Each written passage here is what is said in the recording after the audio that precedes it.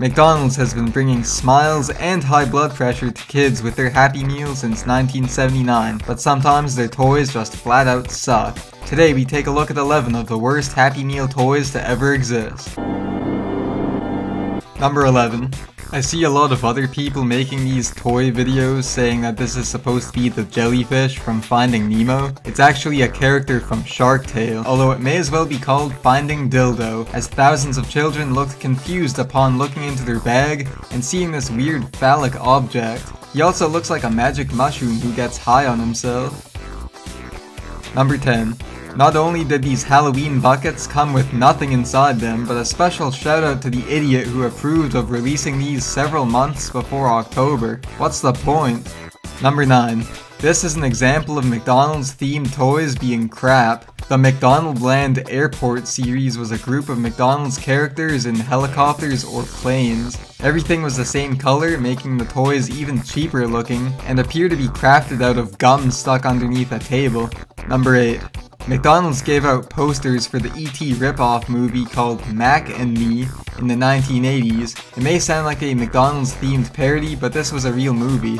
Not one of these posters could have been kept in mint condition, as they were folded multiple times before being placed into a bag smeared in hamburger grease. Number 7. Popoids were constructible toys used to build stuff, which was hard when the Happy Meals only came with 3 pieces each. Some poor parents had to get McDonald's constantly so their kids could make anything useful. Hey dum dum, ever heard of Lego? Number 6. In case you want your kid to burn off their fast food in as little as 8 hours, make sure his dinner came with a Michael Jordan's Fitness Fun Frisbee.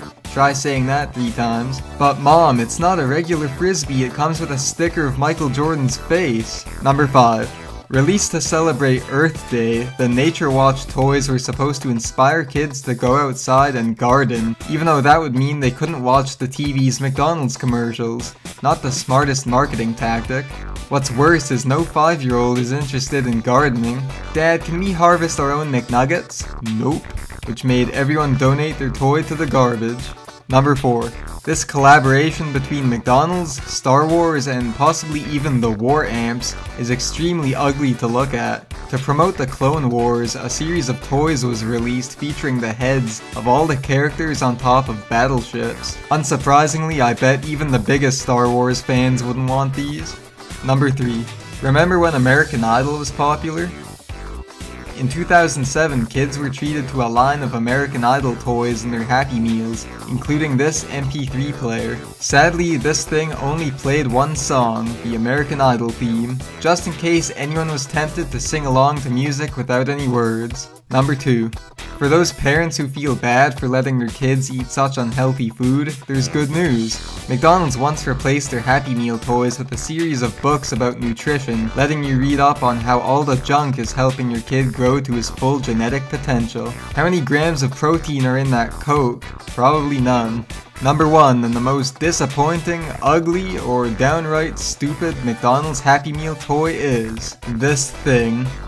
One of the first Happy Meal toys was a plastic glove with farm animals on it. If kids didn't accidentally choke on it, they could stare at all of the cute creatures slaughtered to make their hamburger. After seeing what's in those McNuggets, yes, even the horse and dog are possible. I would not doubt that this glove contains slightly more nutritional